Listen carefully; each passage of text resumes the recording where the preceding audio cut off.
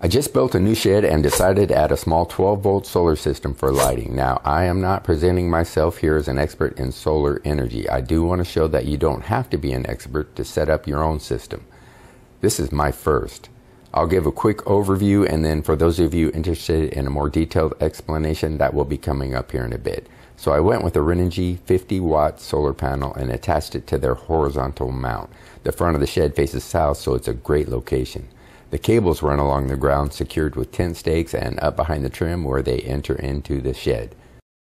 Inside the shed, they are attached to Renogy's Wanderer. It's a 10-amp charge controller. Other inputs to the controller are the positive and negative connections to the battery as well as to the load. In my case, that's the lighting. I also got Renogy's Bluetooth module to monitor the system on my phone. Now, this isn't a necessary item for the system. I just thought it would be cool to have. The battery is a small 12-volt 7-amp-hour lithium battery capable of running my lights on its own for just under an hour straight. It can be fully recharged with the solar panel in a little over 2.5 hours. I'll get into how to figure all that stuff out here in the detailed section coming up. Connected to the load inputs of the controller, I have 6 10-watt LED floodlights and a 5-meter blue LED strip. Now, my family and friends tease me about my light obsession, so I couldn't disappoint them here with this build. I'll show you some cool night shots coming up. I put 2 switches on the panel. The one on the right provides power to all of the lights, and the small one on the left is branched off of that switch to control just the blue LED strip. It's a simple setup. It really just comes down to a solar panel that generates and sends power to the charge controller, which is the brains of the system, and then the charge controller keeps the battery charged and provides power to whatever you're needing power for. And there was no soldering any connections in this system. I used some handy input connectors to tie everything together. Okay, here's how it looks at night. I was actually surprised at how well using only 6 10-watt LED lights would light it up. Now, with this current system, I have the ability to add one more floodlight, but I really don't feel I need it. So that's it for the overview. For those of you interested in the calculations and more connection details, I'll get to that now. But for the rest, hey, thanks for stopping by. The first thing I did in figuring out what I needed to run my lights is how much power would be required. So I planned for 6 10-watt LED floodlights and a 5-meter LED strip at 36 watts. That gave me a total of 96 watts. Now I needed to figure out how many amps that would draw. The calculation for that is total watts divided by the voltage used. 96 watts divided by 12 volts equals 8 amps. So that led to my decision of using the Renogy Wanderer, a 10-amp charge controller. Next, I needed to decide which battery to get. I wanted a lithium deep cycle battery and found this one rated at 7 amp hours. That rating means it will provide 12 volts and 7 amps for 1 hour.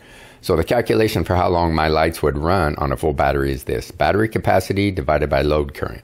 In my case, it's around 52 minutes, which is plenty of time as I won't be spending much time out in the shed with each visit. The solar panel will supply plenty of power to quickly keep the battery charged.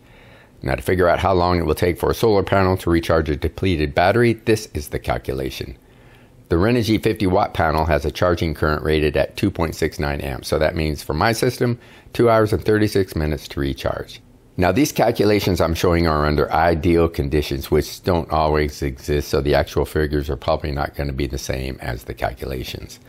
Now I want to talk about protecting the system. I use these inline blade fuse connectors to protect against any power surge or short circuits. They're designed so that their internal metal strip will melt and open the circuit if the current goes above their rated amp protection. I put a 10-amp fuse between the controller's positive battery input and the battery's positive terminal. I also put a 10-amp fuse between the controller's positive load input and the main switch. And I put a 5-amp fuse between the controller's positive solar panel input and the solar panel. The fuses should be slightly higher than the circuit's amp use. This provides protection while at the same time allowing for any momentary spikes that may occur but not be dangerous to the system. I use 14-gauge wire for the floodlights. Now, that size wire can handle about twice the current I'm actually using. As I mentioned earlier, I didn't use any solder connections. I used a combination of blade connectors, 2 input and 2-to-1 input WAGO type connectors. This automatic wire stripper I have works great and makes quick work in preparing the wire.